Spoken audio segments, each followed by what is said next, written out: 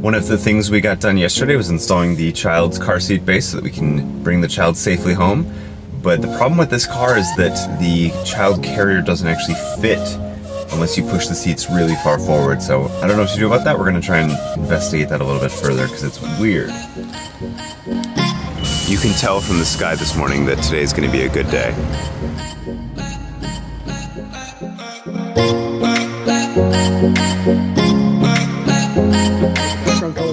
This is amazing.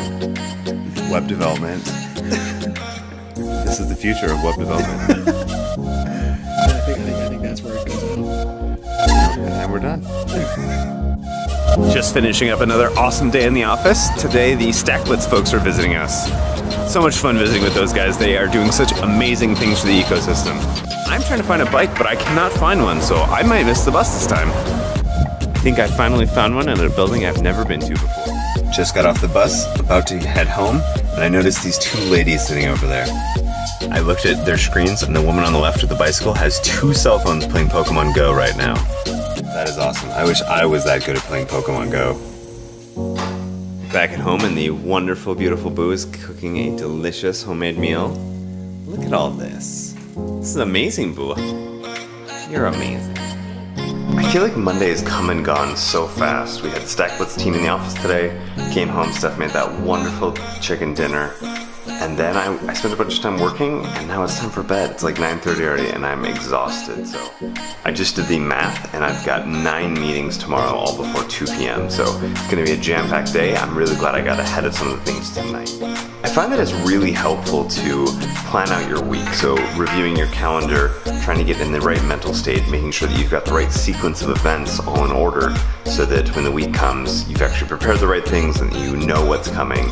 You can be ahead and focusing on what's important. The kitchen is looking absolutely fantastic, so I'm gonna head upstairs with a clean conscience. I have not yet filmed this week's Demos with Angular video, but Wednesday's coming up pretty quick. I better film that tomorrow night. I'm feeling really good about the direction and the content of Demos with Angular, and I think it can only get better from here. I've got around 30 ideas written down, and so every week I'm just prioritizing them, figuring out what I think people enjoy the most, then making that top video.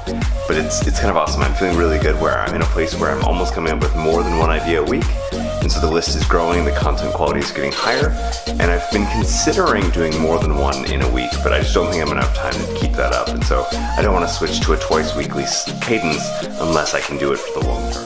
One thing I did figure out today was that the problems with my camera weren't really related to the camera at all.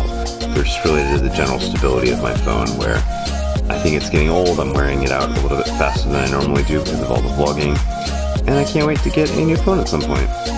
So it's 9:42. I think I'm going to tuck in a little bit early tonight. I want to get a little bit of extra sleep, and I want to get up really early tomorrow because I've got to get a couple things done before I even head into the office. So, good night.